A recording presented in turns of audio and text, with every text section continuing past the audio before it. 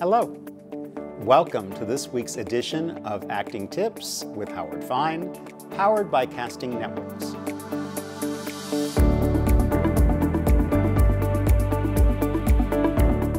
The difference between comedy and drama has everything to do with the issue. What is the scene or piece about? If I am crying because somebody I love has passed away, it's drama. If I am crying because I have purchased a pair of jeans 2 sizes too small and I can't get them over my butt and it moves me to tears, it's comedy. The investment is the same. The issue makes it funny. So one of the mistakes that actors make with comedy is they think they'll take it less seriously. And that is a mistake, because if it doesn't matter to you, if you're not in crisis, it will not matter to us. We will care about you in direct proportion to how much you choose to care about anything. If your investment is mild, our investment in you is mild. If you want to see comedy that still holds up, watch I Love Lucy. The I Love Lucy episodes still hold up today and still crack me up because of the investment.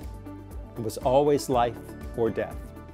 Lucy wasn't wink wink at the camera, oh, I'm being funny.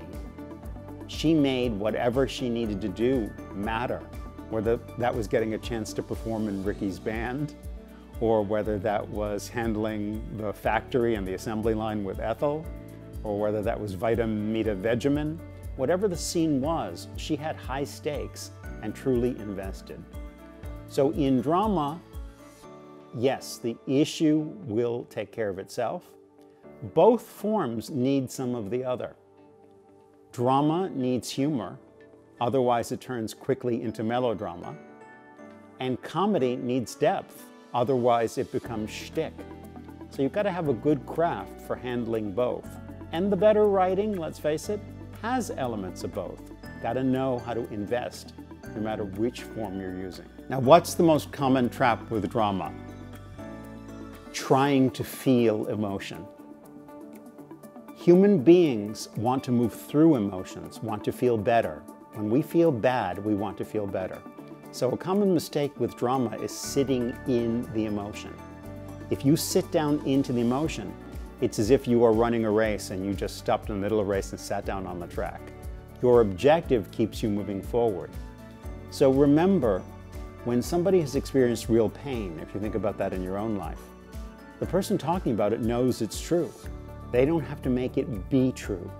The actor tends to pick up a sad story and try to become pained and very sad in order to tell the story.